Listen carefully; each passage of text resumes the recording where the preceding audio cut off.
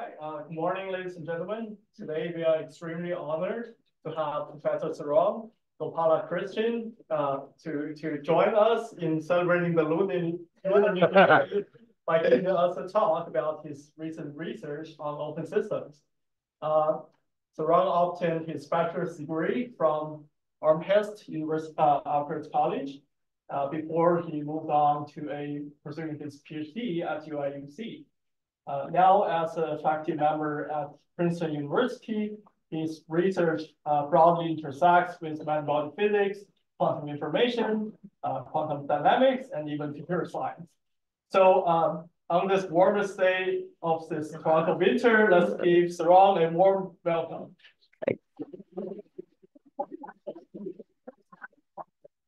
Thanks. That's, I guess, a very interesting day to be here. Am I going to get some mooncakes at some point? Is that okay? Right. So I want to talk about some stuff that I've been thinking about with Kurt and Tibor, who have kind of different attitudes towards it. I guess you can see their faces. Yeah, it's sort of beginning of some project of trying to make sense of what the phases of open quantum systems are. When I talk about steady state phases, I'm going to talk about something fairly specific. So I'm going to think about a system coupled to a large environment. And I'm mostly going to treat the environment as Markovian for the things I'm going to talk about today. But of course, that's an additional assumption that you can imagine relaxing. So systems out of equilibrium because, for example, it's coupled to two baths at different temperatures, or because it's being driven by a classical field.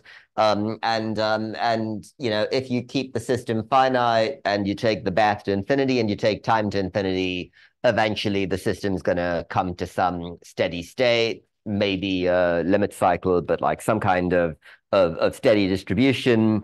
So what I want to talk about is the sense in which these steady states can fall into distinct phases, the way equilibrium states fall into distinct phases. So that's going to involve a set of limits, which I'm just going to specify right now. It's just like some choice. It's not necessarily the only choice, but it's a reasonable one.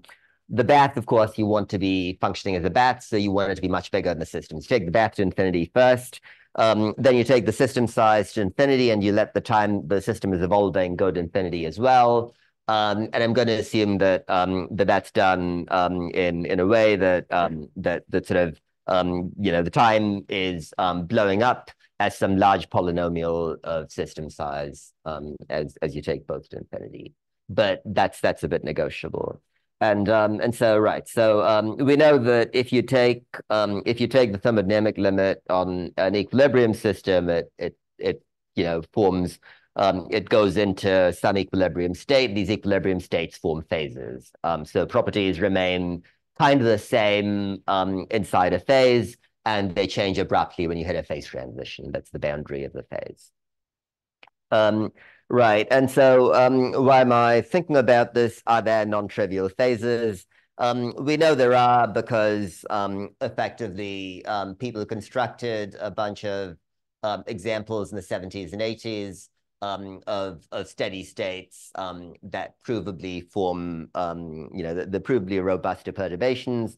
So there are regions of parameter space where the steady state of a non-equilibrium system retains some property. Like, for example, it might have long-range order, and then when you change your parameters past a certain value, the phase goes away, the long-range order goes away, and you end up in sort of a randomly fluctuating soup of stuff. One thing that's interesting about these non-equilibrium phases is that they can have properties that equilibrium phases in the same dimension wouldn't. So, for example, there's this dynamical system called Toombs rule, and its properties. You can sort of see what it consists of is a bunch of domain walls being eaten away, but in a sort of patterned top to bottom way. as you might all remember, the Ising model in 2 dimensions does order at finite temperature, but it only forms an ordered phase when the external magnetic field is 0. In Toome's rule, you have ordered states that are stable in the present. You have bistability that's robust against against an external field. So it's like it's ordered in the presence of a finite field. And so it's clear that not only are there phases, but the classification of these phases is different than it would be in equilibrium in the same dimensionality. So that's some motivation for thinking about these. Now, what am I going to talk about today? So the 2 basic questions you could ask about phases of non-equilibrium systems.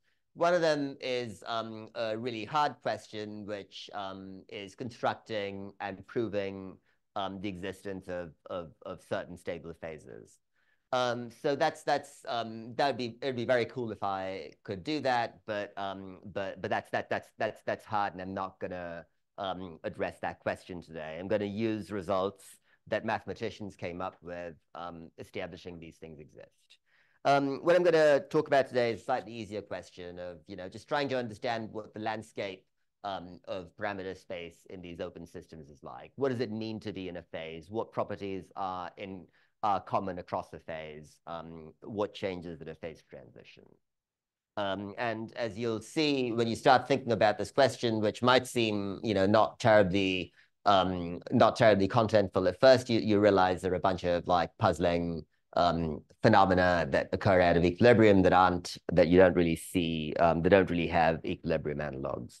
I should say, as I'm speaking, just interrupt me if you have questions. Don't wait for the end. Right, so that's going to be the rest of this talk. So I'm going to give you a quick review of how the structure of phases at 0 temperature works, and then I'm going to talk about what changes and what stays the same when you go to open systems. Right, so a quick review of gapped phases of 0 temperature systems. So, you've all probably seen phase diagrams. I guess yellow and green look the same on this screen, but that's okay. So this is supposed to be green. It's a region where there's no gap. Right, we're talking about 0 temperature stuff. So we're talking about the ground state of a Hamiltonian. And so if you like, we're talking about the properties of a Hamiltonian as well as its ground state. The Hamiltonian implies its ground state, but not necessarily the other way around. Right. So a gapped region, a gapped phase is sort of a situation where you have some number of ground states, and they're separated from the rest of the spectrum by an energy gap that remains order 1 in the thermodynamic limit, right? And so gapped phases have certain properties that are standard. So have area law entanglement. Expectation values evolve smoothly across a gapped phase. Correlation functions evolve smoothly. And then there's this interesting property that I'll revisit, which is called the principle that local perturbations perturb locally. So what that means is I take my Hamiltonian and I get to its ground state somehow. And then what I do starting from ground state is I put in a local perturbation. That's a perturbation that acts in a finite region of my space. And I ask how the expectation values far away from that finite region change in the new ground state in response to the perturbation. And the idea, again, this is totally intuitive if you've thought about this stuff, is that as you go away from the perturbing region, the effect of the perturbation decays exponentially with some characteristic correlation length that's related to the gap. Okay, so this is sort of a dictionary of this is, if you like, a list of properties of a gapped phase, and so you might say, well, what do they have to do with each other? Where does the what holds this bag of properties together. And so the logic I think is like nicely formalized by Hastings and Wen in a couple of papers around 2010 is something like this. So inside a gapped phase, you can construct a path between 2 points in a gapped phase, and the path remains entirely inside the phase, right? So that's what it means to have a gap path connecting 2 points. And so if you move along a gapped path, then by the adiabatic theorem, if you do it slow enough, you're going to stay, in some sense, I'm not going to be super rigorous about, you remain close to the instantaneous ground state by the adiabatic theorem. And you don't have to do this arbitrarily slow. You can just go, if you like, much slower than the inverse of the gap. So this says that you can go from here to here in finite time. And the key point is that this thing now means by the Lieb-Robinson theorem that if you evolve the system for a finite time, then there's a light cone. So nothing changes outside the light cone. And so in particular, say the asymptotics of correlators doesn't change after a finite time evolution. And so this implies that correlation functions must remain the same asymptotically everywhere inside a gapped phase. And so the thing that holds all these properties together is this idea that any 2 points in the same any two points in the same gapped phase are connected by a finite time evolution to whatever approximation you care about. Or equivalently, if you try to decompose the evolution by a finite depth local unitary circuit. And so this is what it means for 2 points to be equivalent in this Hastings and Wen perspective. And so this characterization makes this list of properties that I gave you in the previous slide quite intuitive. Because effectively, for example, if you want to think about long-range order, you want to consider the correlation function of 2 points that are very far away. And so what I've drawn here is a unitary circuit that, for example, took my initial ground state to my final ground state. By assumption, I assumed there was such, by the fact that in the gap phase there is such a circuit. I can write down the circuit. And then I can say, okay, what does it do? Well, the key point is that the gates that are acting directly on the ground state don't do anything. They just leave it. They say the other way around. So I want to compute this correlation function. And so this unitary, for example, is a U dagger that crosses out against this U, right? And so all of these, everything outside the light cone just cancels out. And so if you want to compute this guy, it disconnects into 2 pieces that are 2 sort of finitely fattened local operators that are being evaluated now in the, so a single site operator at point A fattens to a finite support operator in point B if they're both in the same phase,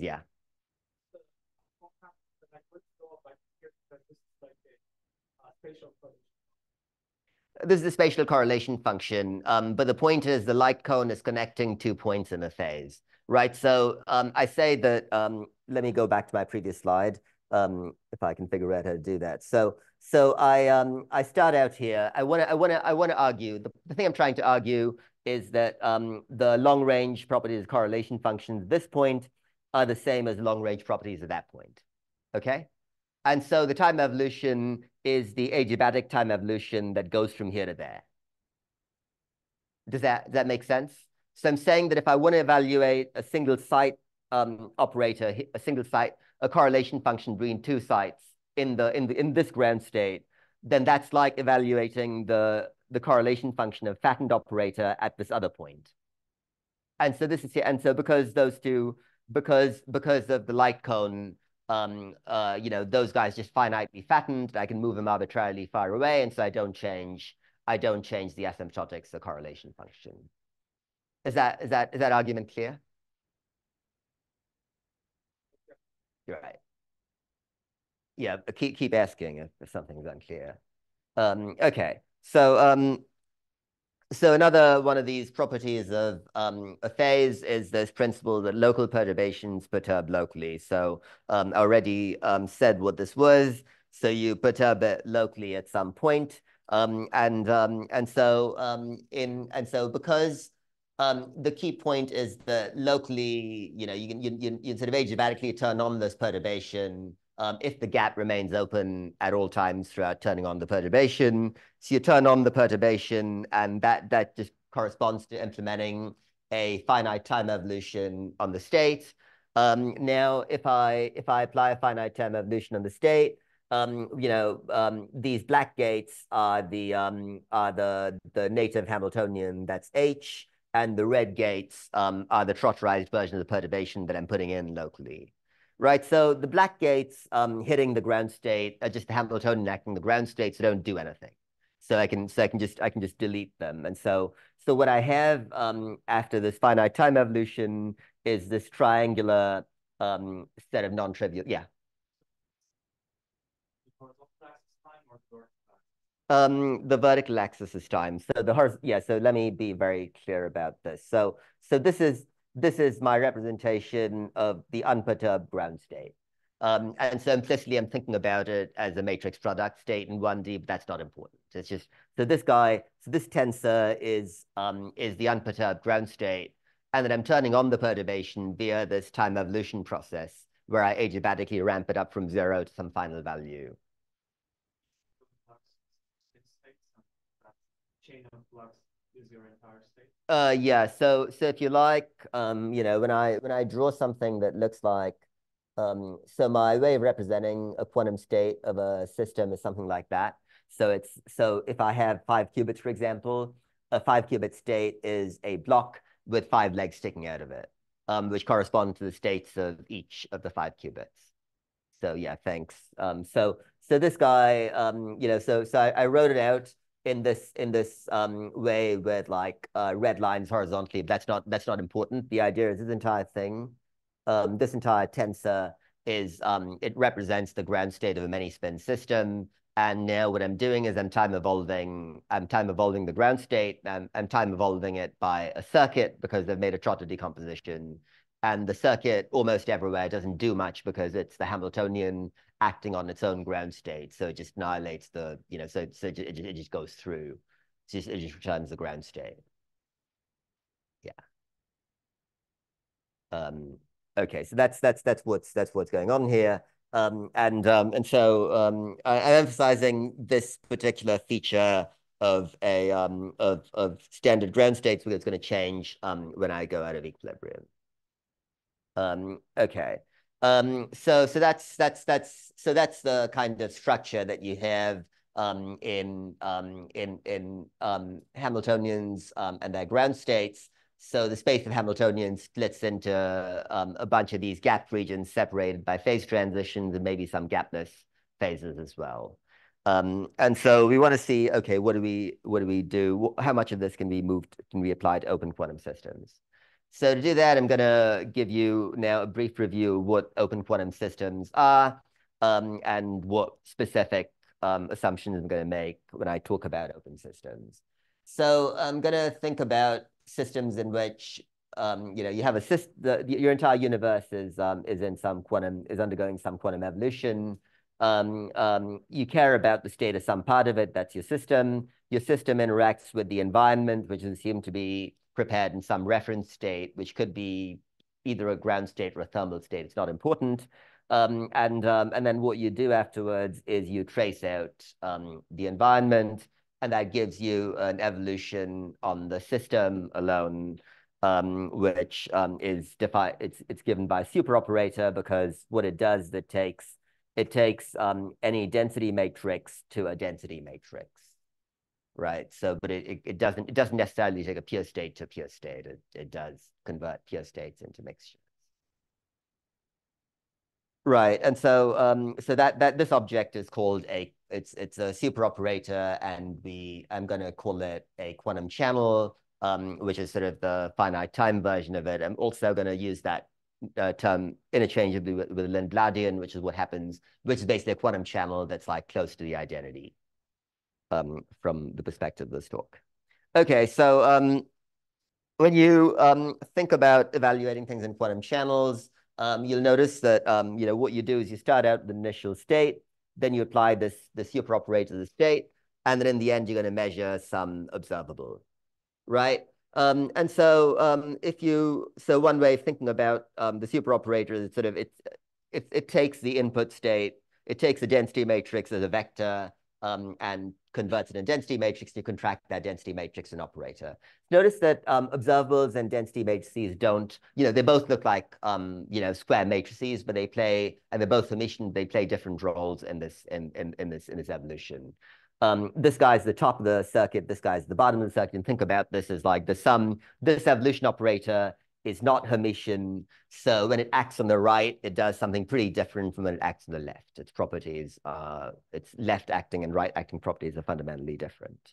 So yeah, so these guys live in the dual space, in the space of row vectors. These guys live in the space of column vectors in this sort of d squared dimensional space. Right, and so a very important property of quantum channels is this thing called the unital property. So remember that the way I got this evolution was by taking a system, applying unitaries between the system and the environment that was prepared in a reference state, right?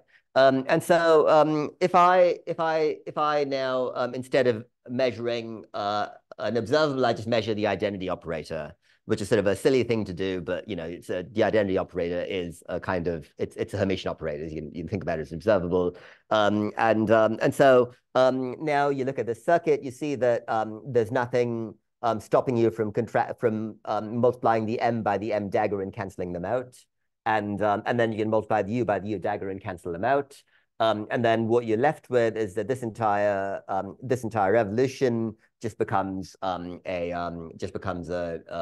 trivial evolution. So if you like, the identity operator considered as an observable is a steady state observable, and the intuition here is just that if you don't perturb the system, it doesn't matter when you don't perturb the system.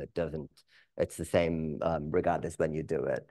But notice that this property, which is going to be very important for us, is not true when you act to the right. So if you take a density matrix, that's the identity, and you apply this entire map to it, it does not remain the identity. In fact, a simple example of a case where it doesn't is spontaneous decay. You take a maximally mixed state in a qubit, you let it evolve, it just goes to the ground state. So you don't expect these things to be, you don't expect the channel to have the unital property acting from bottom to top, but you do expect it to happen from top to bottom. And so the unital property is very important because, okay, and this is just notation for just combining all the stuff. So because when you have a channel, you have all these. So this is a very inefficient way of writing the channel because I have an explicit representation of the environment. And then I have all this brass side stuff and all this ket side stuff. So in order to do diagrams, in order to do circuit diagrams involving channels, it's helpful to sort of fold this entire thing on itself. So the U dagger is now has been squished behind the U, and so the whole thing is just like one matrix acting on the density matrix. So now my fat input leg is a density matrix, and my fat output leg is a density matrix. This box is super operator. And the unital property is just saying that if I contract the super operator with the identity, interpreted as a state, then it's like not having this. So that's right. So this is a better way of saying it. So the unital property of channels is the identity that if I take the identity and I apply a channel to it from the on to the left, then it's like not doing anything. Okay, and so this seems like a rather technical point, but the significance of it is okay. So I don't really need to give you this example of a channel. This is yeah, maybe I should very quickly talk about this. So the idea behind this is like a spontaneous decay channel. So you start out with some density matrix, and then what you do is you toss out the density matrix by swapping it into the environment, and you replace it with the state zero. Okay, and so this has a representation in fat line notation that you just bring in whatever, you kill it, and then you replace it with a reference state. So that's just the way this notation works. Okay, why am I telling you all this? Well, the key point is that this unital property gives me something that functions as a Lieb-Robinson theorem for quantum channels. So that basically says that, for example, if I want to evaluate a correlation function between A and B, and my time evolution is given by this open system evolution, then I can write it out like this, and I can delete all of these operations of the channel because they're all acting on the identity to the left, so I can remove them. So the fact that you know, this should remind you of the property that I specified for the property that I used to prove various things about the unitary case. But the key point is that it also applies. Light cones also exist in quantum channels. Okay, this shouldn't be surprising because if you like, a quantum channel just consists of a unitary evolution involving an auxiliary system, and the auxiliary system just doesn't carry any correlations. You're not going to beat the light cone by bringing extra stuff in that's not sort of moving over long distances. But okay, this is how it works technically.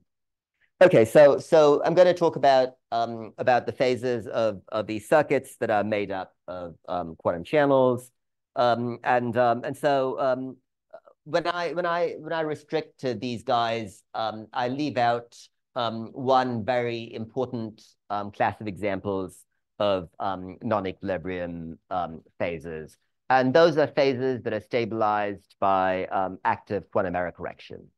Why is that? Because when I perform error correction, even though the error correction operations are local, I measure all my error syndromes, and my correction operation is based on global information about the measurement data.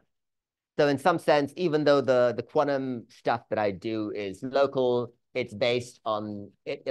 There is implicitly non-local classical communication that my computer performs in order to read out the syndromes and figure out what error correction operation to perform.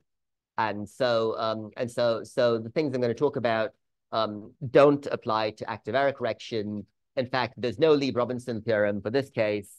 And so the question of how to think about phases of actively error corrected systems is a very wide open question. It's not even clear what it means to have phases of such systems. So I'm going to specialize to cases where this doesn't happen. I make, let's say that any measurement data that I collect is used locally. So I don't use measurement out. So when I define the channels I'm going to talk about, I don't use measurement outcomes at site 1 to decide what to do at site 25. If I did, then I'd break this entire structure. Okay. So that's what I'm gonna. So that's I guess what I'm going to talk about. So I have these channels, and I'm going to make circuits consisting of repeated application of some channel. I can think about that instead as a repeated application of a Lindblad master equation. It's sort of from the perspective that I'm taking, it's not, the distinction is not important, though it's going to be important for some specific details that I'm not going to talk about today. Right. So these guys. So I take quantum channel, and as I showed you, it's some matrix acting. It's some super operator acting on a density matrix, and the super operator is going to take every density matrix eventually to whatever the leading eigenvector of this thing is. And this leading eigenvector for the channel, it has eigenvalue 1, and it corresponds to steady state. Which means that if you take the steady state and you apply the channel to it, it just returns a steady state. Okay. And so a special case of these channels are classical Markov chains, which are going to give us some of the simplest examples of non-trivial phases. So you'd convert any channel into a Markov chain by just appending a complete dephasing operation to it. Right. So so I am talking about some kind of extremal eigenvector problem in a context where there is Lieb-Robinson bound. It looks a lot like the problem of thinking about ground states of Hamiltonians in these respects. So it seems suggestive. It seems that you should have some notion, you should have some set of corresponding notions, but a few things don't seem to work. For example, Hamiltonians or unitary operations are always invertible, right? They're inverse unitary operation. And a distributive process is not invertible. Its inverse is not physical. And so, can I even think about 2 points being in the same phase as an equivalence relation? And so that's one thing that would puzzle you. Another thing that might bother you is the gap of a distributive process can be interpreted as a decay rate, right? So if I take for example, if I take a density matrix and I look at its time evolution, it's something like I write it in terms of its eigen vectors as it's lambda. So it's this is the eigen. I'm just expanding time evolution, the eigenbasis, and these guys, these eigen values are less than 1. So if I apply the channel a bunch of times, I'm gonna get exponential decay of all the things that are not the steady state, right? And so you might say, well, okay, here's a system with a gap, and so if I evolve for a time much longer than the gap, I'm gonna turn everything into the steady state. So I should not have slow relaxation. So the idea of having a non-trivial phase seems almost incompatible with the idea of having a gapped quantum channel or a gapped Mendelian, right? Because in order to have, if I can always start with a product with a trivial density matrix, and this argument seems to suggest that if I take this trivial density matrix and I evolve it to some time much longer the gap, it's just going to turn into a steady state. But then that's saying the steady state was connected to the trivial density matrix by a finite time evolution, which would, in my way of thinking, say they're in the same phase. So you might say, well, this doesn't make any sense at all. Yeah. Yeah, that's right. So it's just repeated time steps of the map.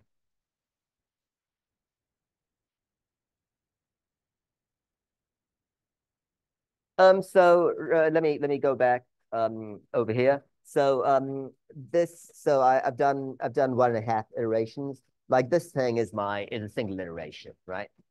And so when I apply the map, say 10 times, that means I'm applying this block 10 times in succession to whatever my initial density matrix was.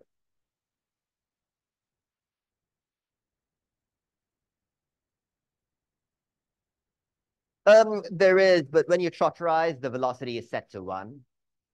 At least in this trotterization, the velocity is set to 1. But yeah, so you want to think about the velocity as being 1 in the circuit construction. You can set it to be 5 as well, but then that means I've got to draw a lot more gates, and it's kind of painful for me. But that's all. It's not. It's just some number.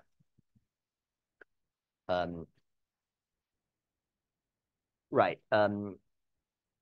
Okay. So okay. How do you make all this stuff fit together? And so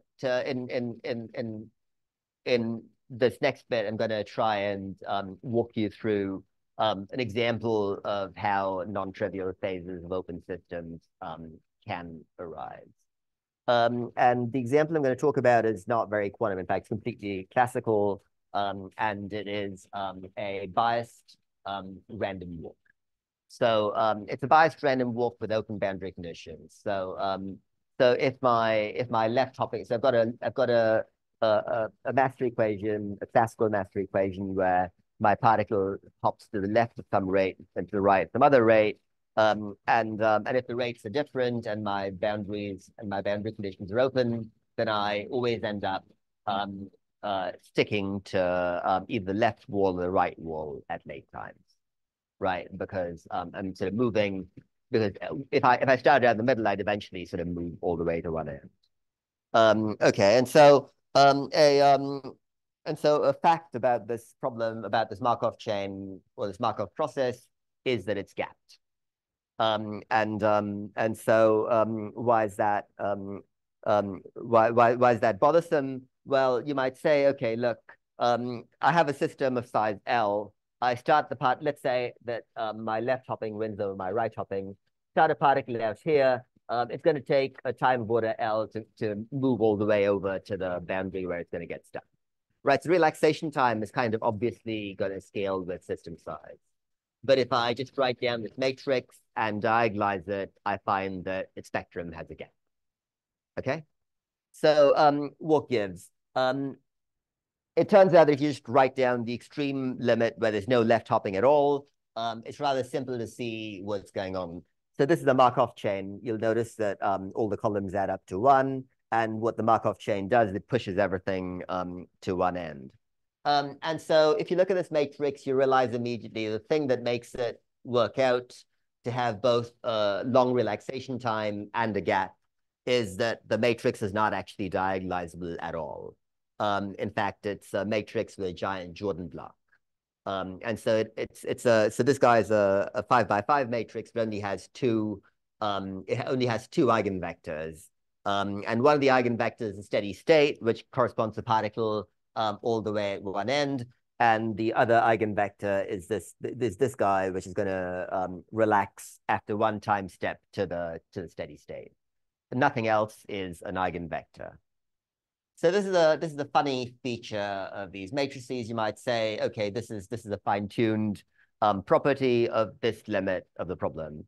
But what I can do is I can go away from that limit and I remain, qualitatively with the same dynamics. And so what happens basically is that even when the matrix is diagonalizable, its eigenvectors are almost exactly parallel to each other. And so what does this signify physically? It means that if I try to write an initial state, like a particle at the wrong end, it's like you have all your eigenvectors that are pointing this way, and you're trying to write some state that's almost perpendicular to all the eigenvectors, right? It's not exactly perpendicular because there is a complete set of eigenvectors, so there is a way to write the initial state in terms of the eigenbasis.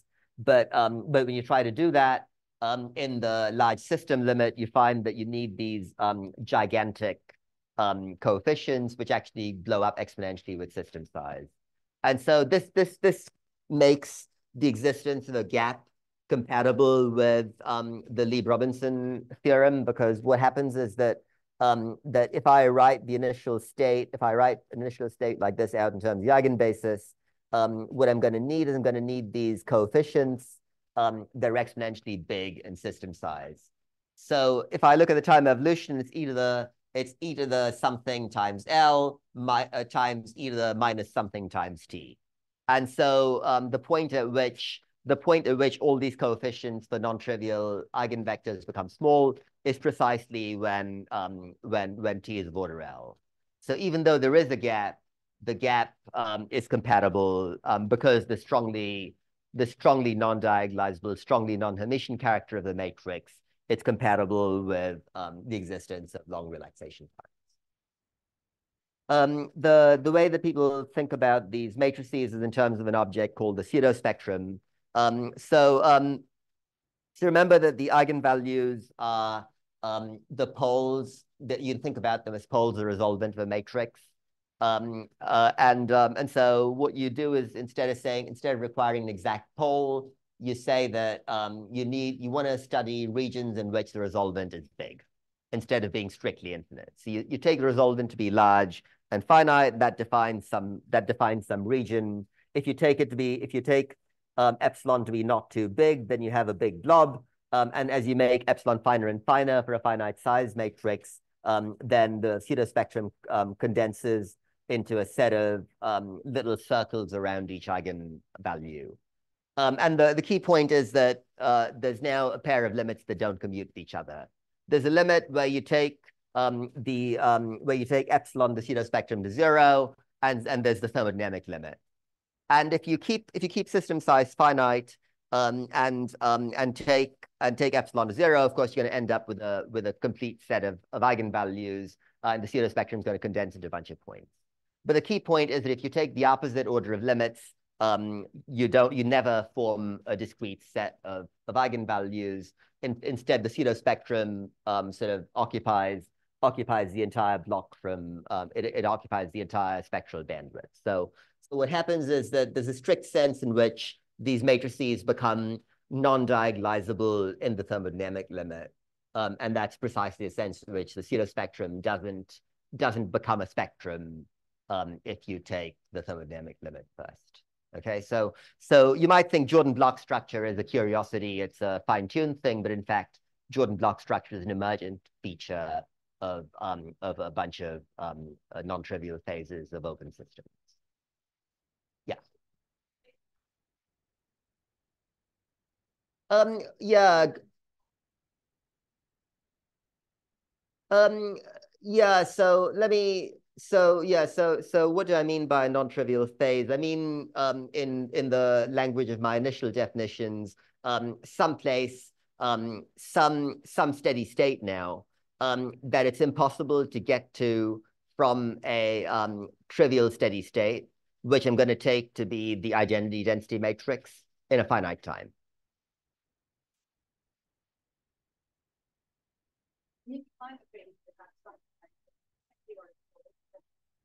I'm not actually. I'm going about it. I'm going about it the other way around. So if you think about the Hastings-Wren concept of ground state phases, they're not defined, if you like, by the fundamental definition is not in terms of like some concrete order parameter.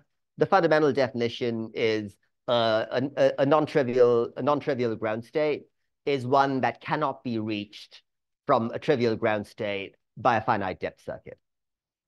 And so I'm defining open system phases in the same basic way, somewhere that I cannot go from a trivial point in a finite time. And so long range order automatically implies that you cannot go in finite time because you have to build up the long range correlations. But of course, there are many types of like strange topological order where you're in a non-trivial phase, but you don't necessarily have an order parameter that's conventional. You define order. I'm not saying anything yet about quantum, but yeah, you define what it means for an open system to be in some sense in a non-trivial phase. And then ordered phases are going to be a subset of non-trivial phases.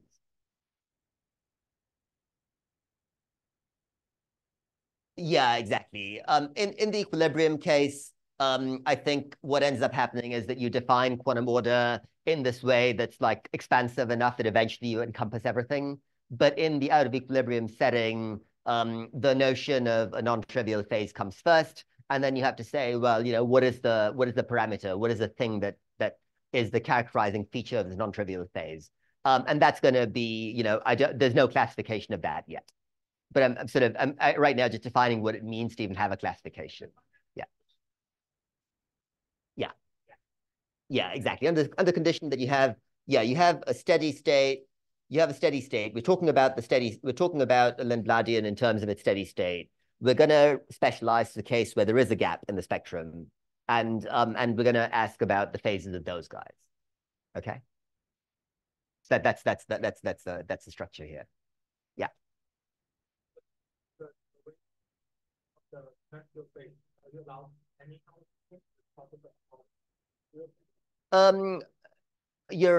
Everything is limited by locality, and everything is limited by having to be time independent, because I'm talking about so each block just repeats over and over and over again. because that, I'm talking about phases of a Lindbladian channel, right? So that means that whatever the time evolution operator is for one like finite amount of time, that just repeats.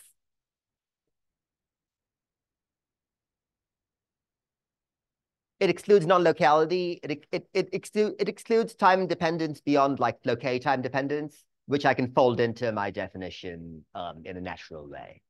So like the path I turn on. Yeah, that's not allowed. Yeah.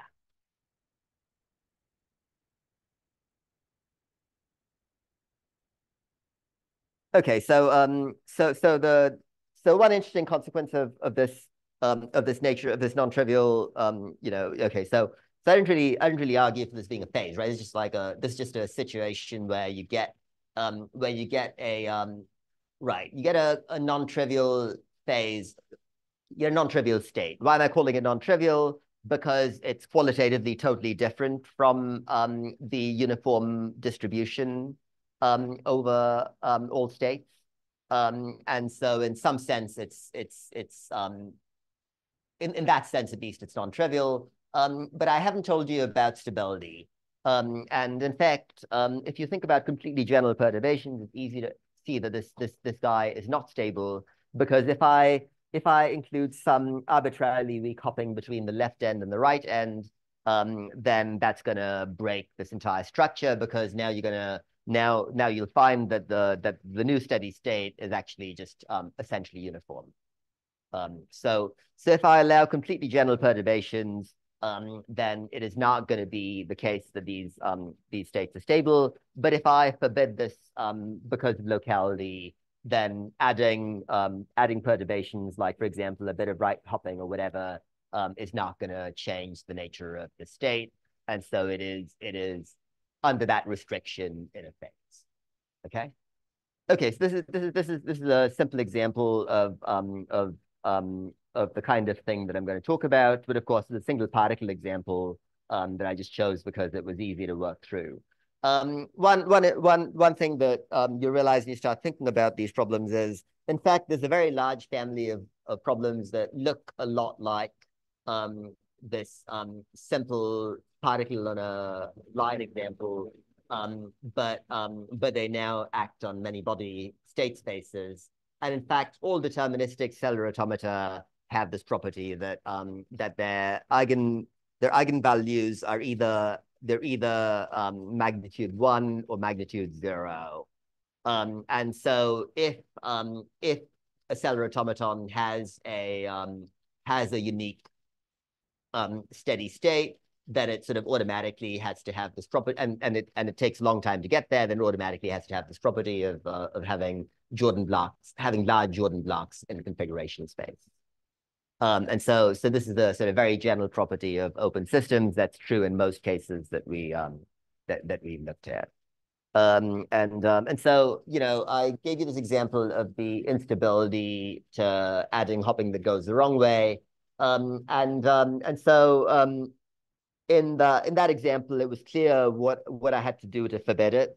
But the conjecture you might have, generalizing this to any other, to general configuration spaces, is basically that even though there are these Jordan blocks and they give rise to long times, local perturbations don't move you non-locally in the Jordan blocks. They only sort of move you around. So if you have a big Jordan block, it's like a staircase, and so you're up here in the steady state, and if you move all the way down there, then that destabilizes you, but local perturbation is not allowed to do that. They only move you around locally in this on the staircase. That'd be the conjecture for the structure of these objects. Okay. So I think I have successfully managed to eat up almost all of my time. So and that's good. I won't go much longer.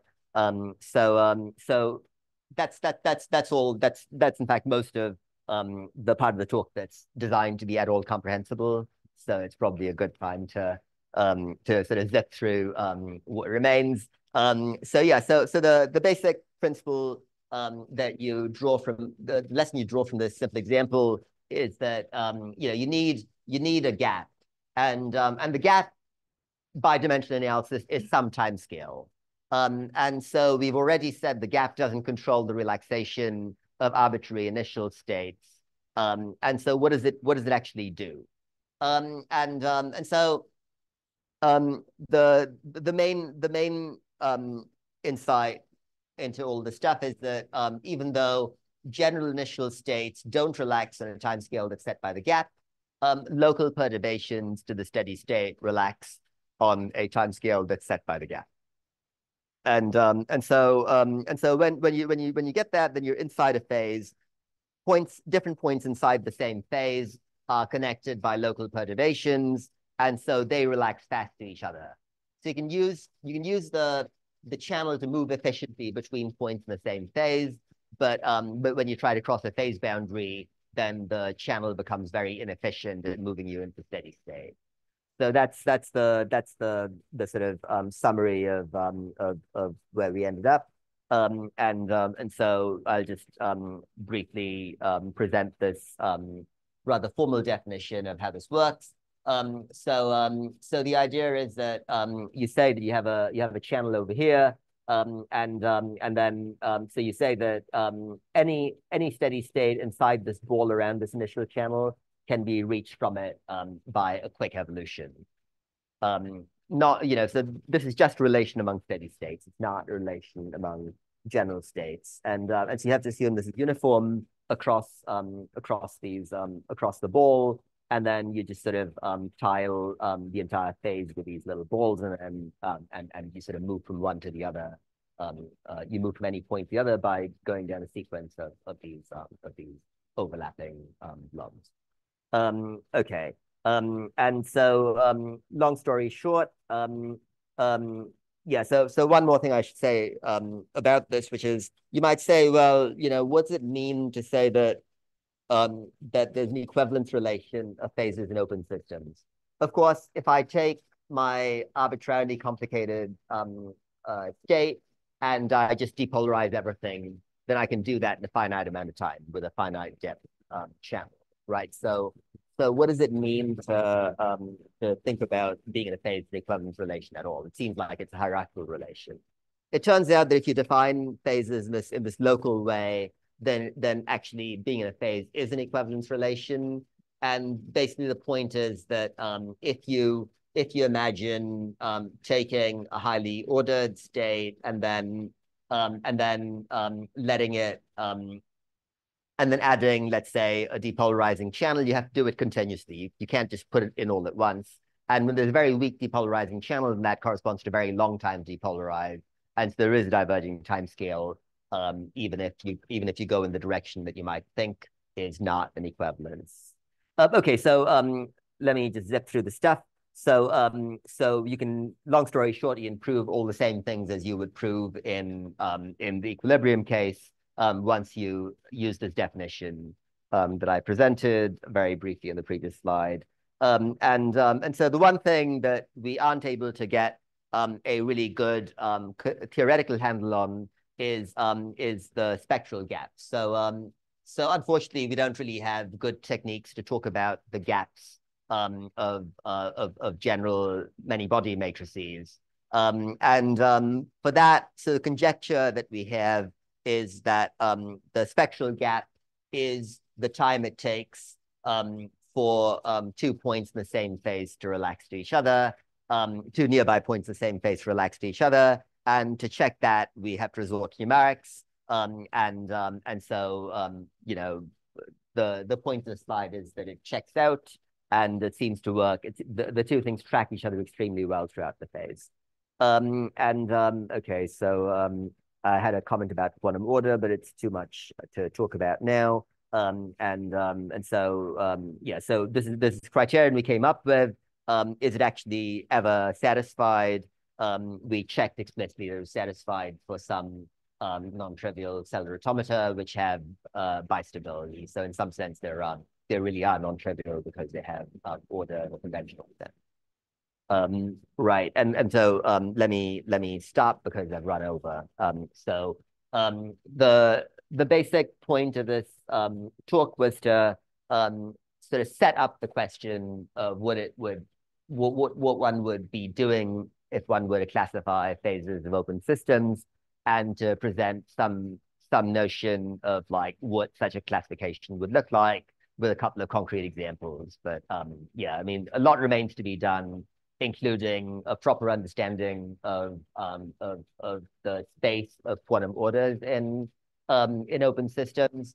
And a very important thing that remains to be figured out is how active error correction works inside this framework. Like, how do you define phases of systems in a way that allows, say, the toric code below threshold to be a phase? And we don't really have a lot to say there because techniques we've been using seem to fall apart because no Lie Robinson error. All right, thanks for your attention.